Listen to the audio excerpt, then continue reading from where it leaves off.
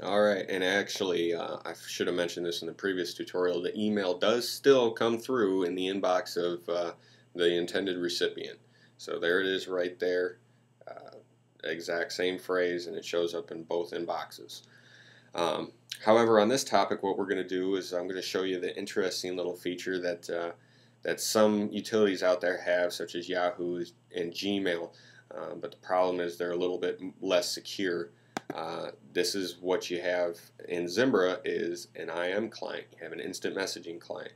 You click here to log in, and then you can set that in your preferences later to automatically log you in by default. So go ahead and click here to add a user or add a buddy. We could call this Fred. And you can set up groups later on, however you see fit.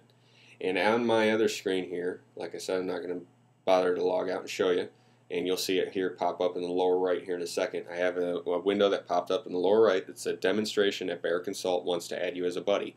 Accept, and I have the option to accept and add, accept, or deny. So I'm going to say accept and add, and you'll see it pop up in the lower screen there.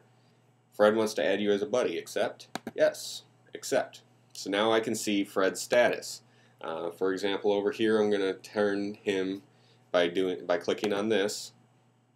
Here are your different statuses that you could use, or you could create your own.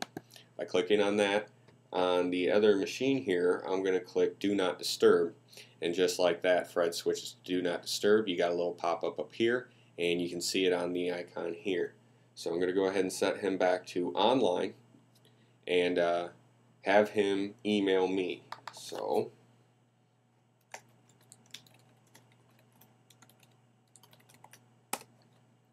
and just like that, instant message.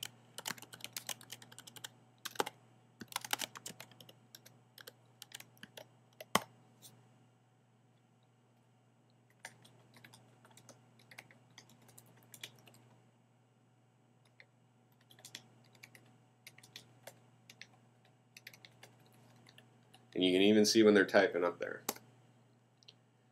So that's how you use the instant messaging client. This is great if not everyone is in your office. For example, if you're out in the field, or you have employees that are out in the field, they can be logged into their Zimbra account as long as they have an internet connection. That's another great thing about it, is you can log into this anywhere that you have an internet connection. You can log in China, you can log in Russia, you can log in at your neighbors. It doesn't matter. As long as there's someone there that has an internet connection, you'll be just fine.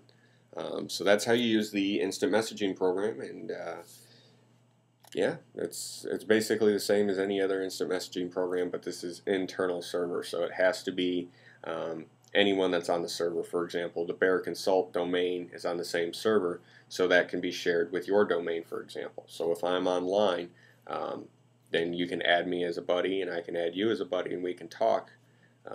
And that's another great feature of Zimbra.